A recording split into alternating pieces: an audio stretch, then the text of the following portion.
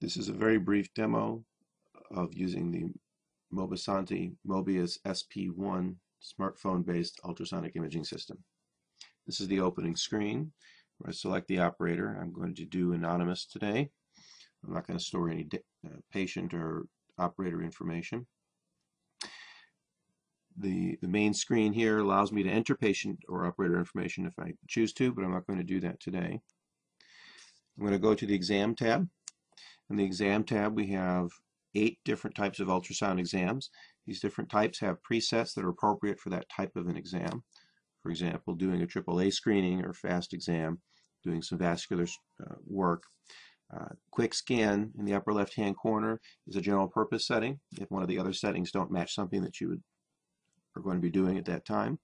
There's also a visual exam in the lower right hand corner. This will use the camera on the phone as a way to take photographs of a patient in an area that you can store as a visual exam.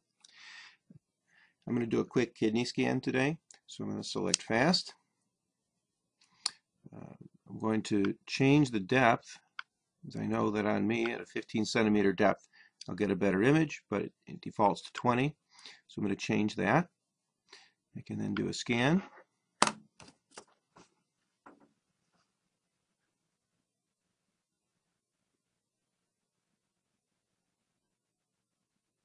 The kidney on the right side there. There's a button on the probe that I just pressed to stop the scan. Of course, when I did, I moved the probe a little bit. We're saving all the data here, so I can scroll back in time to find an image that I like. Right, so here I see my kidney over here. I could do some adjustments on the image if I wanted to. I could adjust the intensity of the image or the contrast, or I can even adjust the gain of the data. We have all the raw data stored on the phone. It's not a video stream, so I can do all the post-processing that I would like. I can also save this image. So if I wanted to save this frame, I click Save Frame. I've now saved that data. I could save the entire video stream by clicking on Save Video. You can save any number of video streams and images that you want. So at this point I'll be done with my exam. I'm going to go back and review that. And you can see here I have several exams that I've saved previously. The most recent is always at the top, so that would be this one here. So you can see this is the image that I have just taken.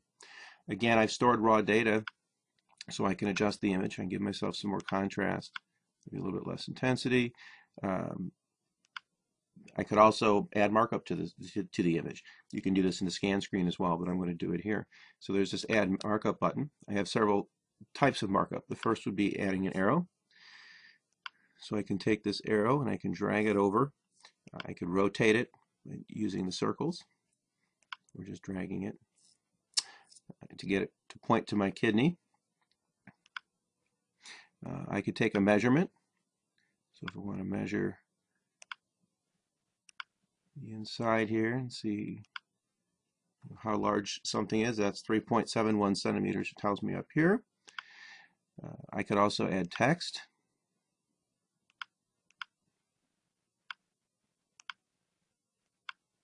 With text completion.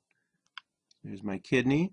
I can actually move that around as well, so I can have that be by the arrow.